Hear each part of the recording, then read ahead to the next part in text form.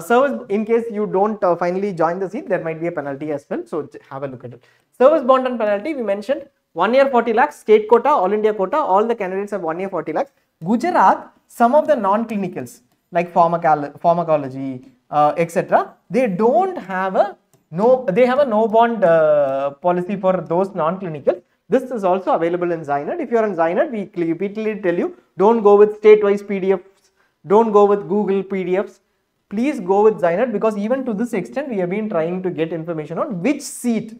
It is this institute, BJMC, pharmacology, no bond would be mentioned. That level is what you need to look at data for every seat or choice that you need to, you are going to fill in. Course discontinuation penalty. See, course discontinuation penalty is as part of the service bond itself. They have mentioned that 20 lakhs is a penalty. Beyond that, there is a penalty of 5 lakhs or 2 lakhs or 1 lakh for clinical. So basically, it is 25 lakhs in case you discontinue the course halfway through, is what we get to understand. We have also spoken to earlier to candidates who are discontinuing, who had to pay this. But currently, there are some candidates who are refuting this. We will try to get this information on the seat discontinuation penalty clarified. Very recently, we have got to know that somebody had mentioned to us that this is not right.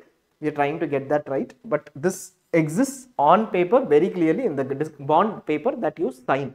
Basically, this 20 lakhs penalty for service discontinuation, for course discontinuation, not for service, that exists. Gujarat's stipend has been increased recently to these numbers. We will also confirm this. We have not updated the stipend, even though in every info guide we are telling you the revised stipend.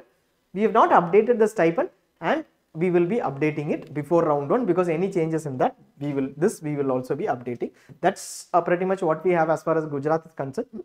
If you are a subscriber, please call us.